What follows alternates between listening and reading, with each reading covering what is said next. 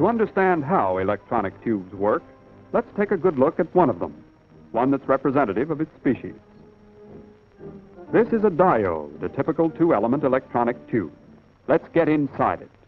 In fundamental operation, it resembles an ordinary single-pole switch, a switch that can connect, for instance, this battery and its motor load. One power lead comes to the anode, the other lead goes to the cathode. When this switch is open, the contacts are insulated from each other by a vacuum, or by some inert gas inserted into an evacuated tube under low pressure.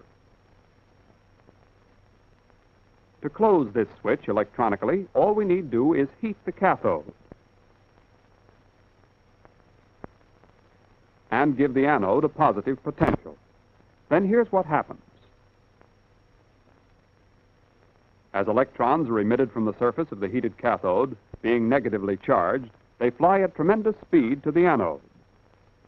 In this way, a current-carrying path is formed, which closes our electronic switch and permits our motor to operate. You'll notice, by the way, that the direction of electron flow is contrary to the orthodox concept of current flow from plus to minus. Now, at this point, you may ask, if an electronic tube is basically just a form of switch, why is electronics hailed today as the technique of a new engineering era? To answer that question, let's review 6 of the basic things that we can do with this new kind of switch. In the first place, we can rectify current with it, converting AC to DC. We can do this merely by connecting an electronic tube in series with an AC circuit. As you study this circuit diagram, note that only each positive half wave of AC voltage will now produce a current. When the anode is negative, the electrons are repelled and no current flows.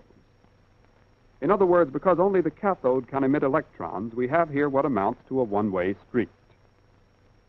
We can visualize the result of the tube's rectifying action with the aid of these 2 oscilloscopes. The one on the left shows alternating current coming in.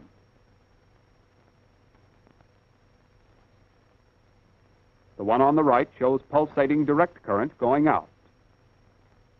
The applications of this basic rectifying principle are many and important. Here's one of them, changing AC to DC on the nation's electrified transportation systems. Here's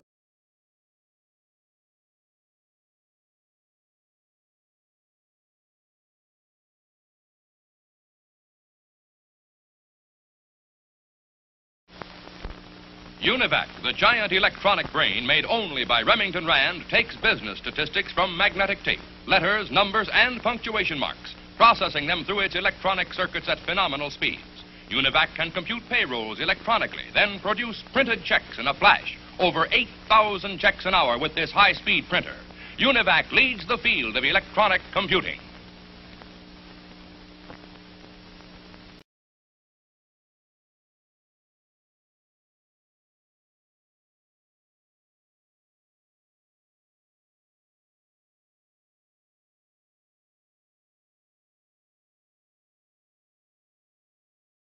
In the beginning, 2 cavemen discovered they could count with their fingers.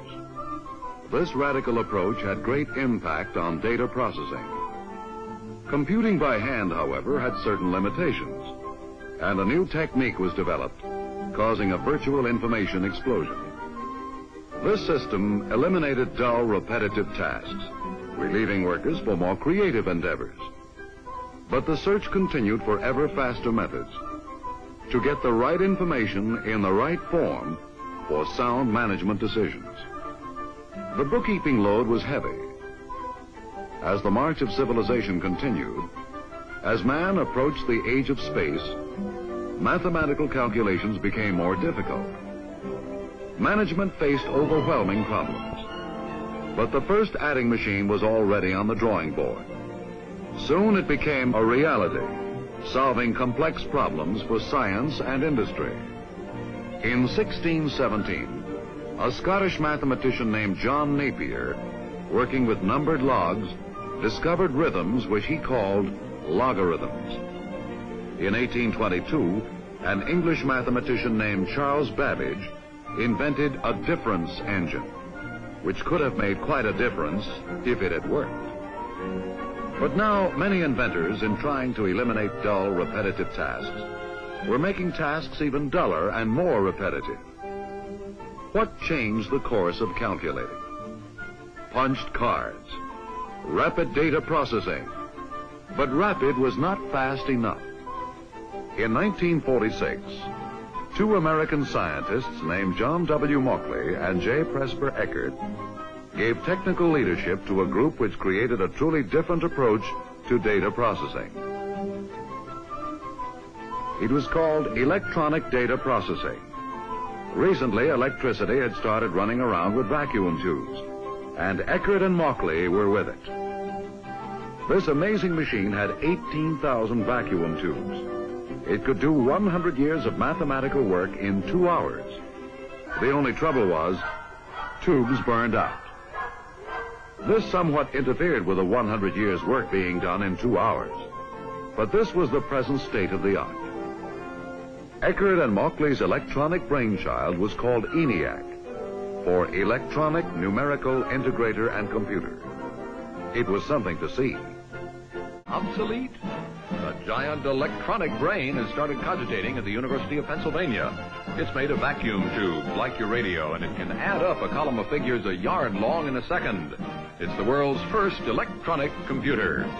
Right now, it's solving mathematical problems for the U.S. Army, but who knows, someday a machine like this may check up on your income tax.